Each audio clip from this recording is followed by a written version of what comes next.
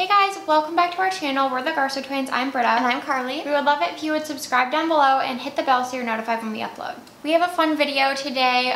We asked you guys what content you want to see this year, and there's been some great responses, and it really helps us. And one of you asked for a favorite drugstore makeup products, and we use so much drugstore skincare. I'd say like 80% of our skincare routine is drugstore affordable. But we don't use a ton of drugstore makeup, so we did think this was like a really good video to do because you know that the products we are talking about we think are just as good as like luxury makeup. Like to me, these are all luxury formulas. Yeah, and we really do use them all the time, and it's a pretty curated selection, so let's get into it. So we'll just go in the order that we apply our makeup, starting with complexion products. This is no surprise, this is our favorite foundation, the Neutrogena Hydro Boost Hydrating Tint. I have that right now, Nude 40. It's our favorite foundation of all time. Like not even just at the drugstore. Like we love this stuff. It is like nothing else you'll ever find. It's all the silicones, we think. It like really just makes the skin look plump, fresh, healthy, wears so well, doesn't settle into fine lines, a really natural finish, not too shiny, not matte. Yeah, like I wore over a shinier SPF today, and I feel like it like mattified the SPF a little bit, but it never looks matte, like, or it never looks too shiny. It's literally, a little goes a long way. Yeah, you apply it with a doe foot, and I watched a girl's TikTok saying that, and I think Kate has talked about this too, but when you apply, like, she uses concealer as a foundation because she said, like, then she doesn't have to, like, apply so much, so you, like, don't apply as much product. And I actually, at first I thought this doe foot was kind of, like, unsanitary, but I feel the same way. Like, you can just sort of, like, spot use it. And then you're not, like, pumping out foundation and it's, like, applying all over, like, a cakey layer. It's easier. Then you don't have to, like, pump it out on your hand. Yeah. And I think this is best applied with a brush. I always like dot it on, I always use apply it with a foundation brush and then go over top of the sponge. But if you go with a sponge right away, since it is like a thicker, moussier texture, it's just way easier with a brush. Yeah, I mean, holy grail. Holy grail status. Love this stuff. I did a whole video on this, but this is such a good concealer. It is. I've really never found a drugstore concealer I've loved as much as this. It's very similar to the Kosas Revealer Concealer, which is my all-time favorite. I still prefer the Kosas, but this is a really close second in my entire collection. It's the NYX Bare With Me Concealer Serum, and you get so much product in here. It's 9.6 ml, which is huge, and I think it's like $10 from Target. Yeah, and I actually love the airless package. I feel like more concealer should be, like, specifically, and I'm going to talk about this in our monthly favorites because I do love that, what concealer I've been wearing. Oh, the Fit Glow. The Fit Glow concealer, but the packaging is awful, and I wish they would have put that in an airless. It's an underrated package. Yeah, so it's in an airless pump, so you can just, like, you can control the dosage pretty well. Yeah. Like, you pump out a little bit, and then I apply it under my eyes. It's dewy, but not like too dewy, but it's dewy enough that it really adds like life to your under eyes. It doesn't make them look dry. It really, you know, brightens the face, and it has pretty good coverage. So I love this. I use it all the time. I really love mixing it with the One Size concealer because that one is more matte and like long wearing, but this is more hydrating. So when you mix the two, I feel like it's a really pretty combination and like lasts all day. And we're the shade Vanilla. Yes. Okay, next up are blushes. Our all-time favorite drugstore blush is the Almay Healthy Hue blush in the shade Nearly Nude. You guys have heard us talk about this time and time again. It's like a baked formula. I think these are made in Italy. It's literally stunning. It's stunning. We don't know how they're so affordable. I mean, I really don't like this packaging. That's like my only complaint. It's just bulky. But even there's a magnet in the packaging, so I don't know how it's so affordable. And because I think these are like, you can get them for as low as like $7. I think they're more like 10. But when there's like discounts, I feel like, that's true, because they sell it at like, you know, all the drugstores. And I also have the shade So Peachy. We'll do swatches of all like the color stuff. But this is also super pretty for the summertime. These are just so beautiful. Like, they're kind of pigmented, so be a little careful. But they go on so smoothly. They have a little bit of a sheen. They're so soft. They're so long wearing. The colors are really refined. I feel like with a lot of drugstore products, my issue is that the colors are like not flattering. And this Nearly Nude shade is so beautiful, and like the peachy shade is a little bit bright, but like really pretty for a peach. It blends into the skin like a second layer. It doesn't look heavy at all, and it just looks like you're glowing from within. We've gotten so many like in real life compliments on this blush when we both wear it. Also makes a really great eyeshadow. Like every time I wear this on the cheek, I put it in the crease, and it like ties together so beautifully. I've actually like like I don't think I'd ever want to start a makeup line, but I've always been like, oh my god, can you imagine like a line of singles in this formula with like a mix of like matte and shimmers? Like this formula is just it's so good on the eyes too. So good, you guys. And then the other blush favorite I have are the Burt's Bees matte blushes, talc free.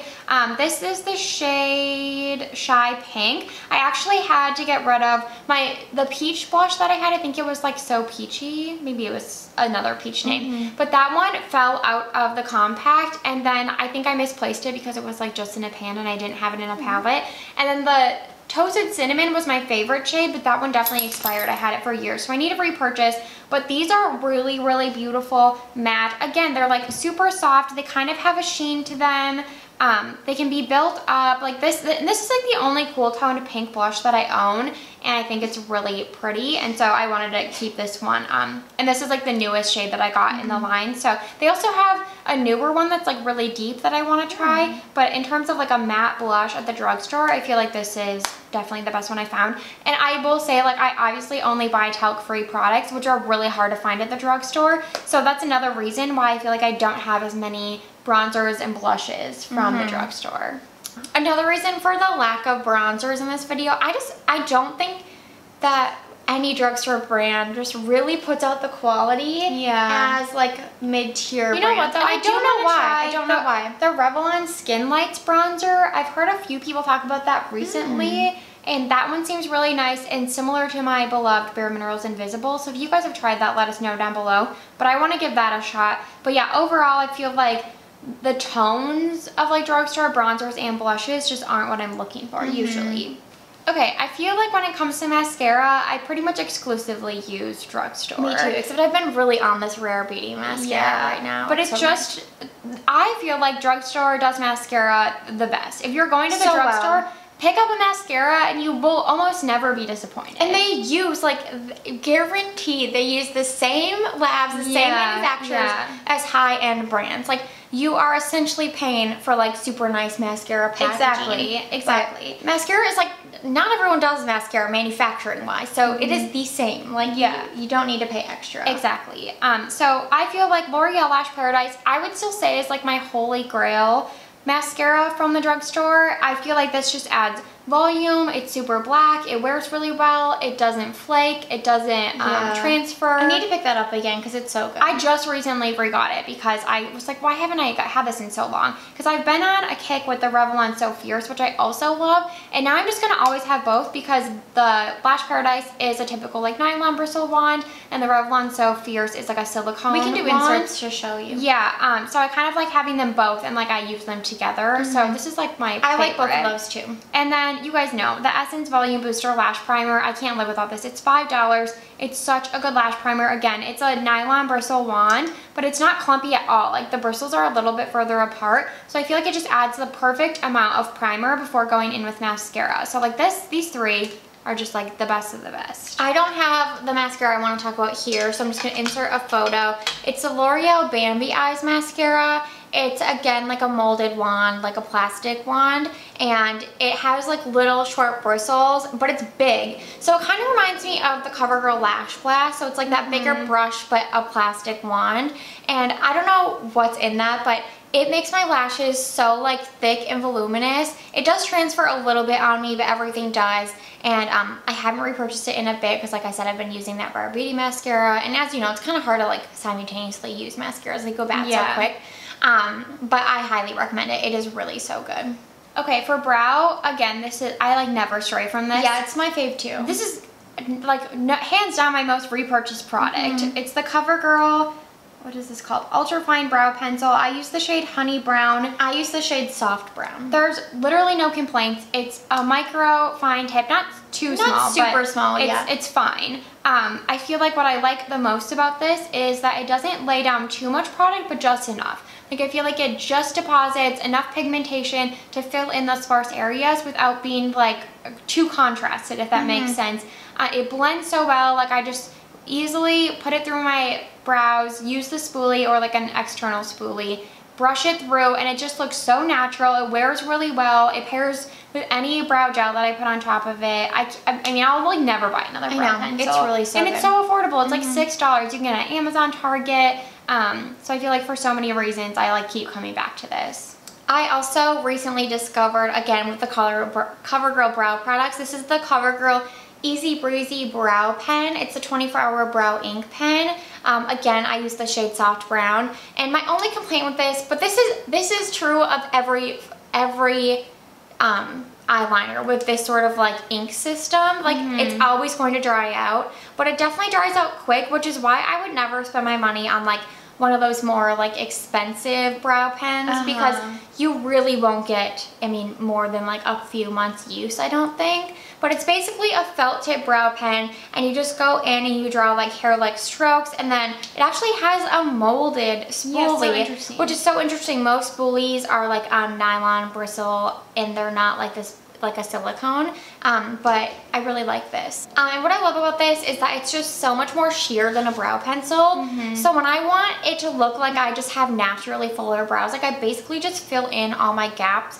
with this, and it really is pretty sheer. So I just go in with a clear brow gel on top, and I've never felt like my brows actually like someone would look at me and just think that my brows were like that perfect. Even though I do have gaps, like this is just so natural looking, and I love that. But again, it does dry out relatively quickly, so I do want to call that out, but because it's so affordable, I don't really mind. Okay, and another place that the drugstore just does it right is lip products. I feel like that's another thing of like what we own a lot of. Yeah. So we're honestly probably forgetting some, but yeah. I'm going to talk about what I'm wearing today. So this is the Color Riche Matte, L'Oreal Color Riche Matte Sharpenable Lip Liner in the shade Matting Call 114. I know I talked about this before. I owned it years ago and then like recently repurchased in the last few months. I know, I need to repurchase it too. And it is like the perfect cool tone nude liner. I don't really own any anymore. I feel like cool tone was really in for a while. And this is like cool tone in a still flattering way. It's not too gray. Again, like we'll insert swatches. But I have this on. But I will say it is very matte and like will accentuate lip lines. So I always like to pair it with something slightly like more shiny. And I still think like this L'Oreal Paris Color Riche Shine lipstick, this is the shade Glossy Fawn, is one of like the best shiny lipsticks I've ever tried. As you can see, like it's not too shiny. That's my thing. Very shiny. Well, I guess I paired it with like something super matte too, which I would always do. Like I'll always wear a matte lip liner underneath it. If you wear it on its own, it's a little shinier. But I like how it just looks natural and like plumps up the lips without being like a lip gloss, you know? And the shade is so pretty. Again, it's like a neutral, almost leaning cool nude. I've repurchased this several times, and the packaging is really nice for the price. So this combination is like unbeatable. L'Oreal, the quality of L'Oreal products is always really good. Okay, I have another sort of like glossy lip I love. They're the Revlon Super Lustrous. I think they're like the Shine lipsticks. This is my favorite shade. It's 006 Sparkling Honey. These are so good. They're shinier than the L'Oreal, and they literally feel like a nourishing lip balm. They do feel really nourishing. They feel more nourishing than the Glossier tinted lip balm. They feel more nourishing than like 90% of the lip products I have. They actually kind of feel like, now that I'm smelling it and putting it on my lips, the Beauty Pie lip oil. Oh, and like the Beauty Pie lipstick then maybe? They have like the same, it's meltier than the Beauty Pie lipstick. These are very melty. They're so nice. I could like keep applying it. And this shade has like micro sparkles in it, which I don't like, but the mask tone is like my favorite. It's like a brown, like a yellowy brown. And I love it. They're just so good. They are really good. I have a lot of these. I think I have like 5 shades, but I just brought this one out here because it's my favorite. The only thing is the packaging. The stickers that come on the, maybe they've changed this since we purchased this. Yeah. The stickers that come on the outside were like actually impossible to get off. And then by the time you got it off, it has all this residue still on it, even with like Goo Gone. So it just looks really like gross. Yeah. But if they fix that, the packaging is like cute. It's really cute. And these are so cheap. I think you can get them on Amazon for like $5. Yeah. Okay, and then I included this because you can get it at Target, so I feel like that's technically drugstore. But the Jason Wu Hot Fluff lipsticks are still one of my favorite lipsticks of all time. I love this formula. This shade in Biscotti, I wear all of the time. Again, it's like a cooler tone nude, but it's still flattering, not too gray. pairs well with like lots of lip liners that I own, and these are like on the pricier side of the drugstore spectrum, but you can actually use these in a multitude of ways. You can use them as a blush, you can use them on your eyes, so I feel like for that reason, like it's definitely worth the price. And again, like the shades in this range are so beautiful. I have Biscotti, and I forget the other shade that I have that's more of like a terracotta, but this is like one of my go-to nude lipsticks, and the formula almost reminds me of the MAC Powder Kiss, where it's like that soft touch matte finish that's not too drying and like lasts really well. So I love this product and had to include it. Okay, I think we also did a whole video on these, and for some reason we didn't include the swatches of this one. I just found that was you then, because I thought you did. No. Wait, maybe we did. There was that orange. We'd only kept like 3 deep shades. berry, Yeah. and the red. And this one. Then where did this come from? Because I have that one and the red that I kept. Weird. Well, I don't think I put it in this video, but I love this shade. It's like a bright pink. It's called Wink Wink. It reminds me of, there was like some lipstick back in the day we used to both love. It was the MAC, I had it. It was a MAC lipstick. Oh. I loved it. But the red one's still my favorite, but I should say what these are. They're the CoverGirl Exhibitionist Ultra Matte Lipsticks. I have to like swatch it and then wipe it off because it stains. But it's like a soft matte formula. It comes in kind of like a slimline A-shell.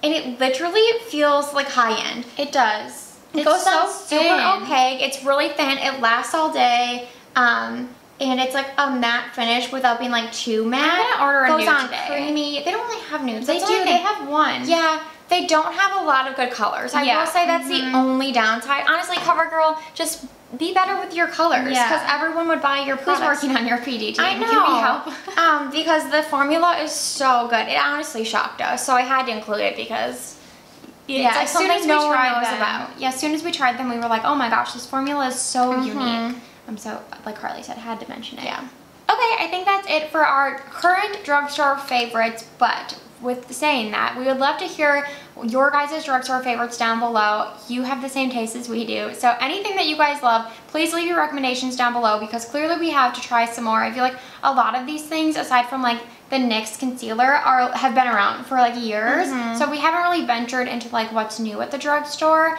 so we'd love to get your recommendations.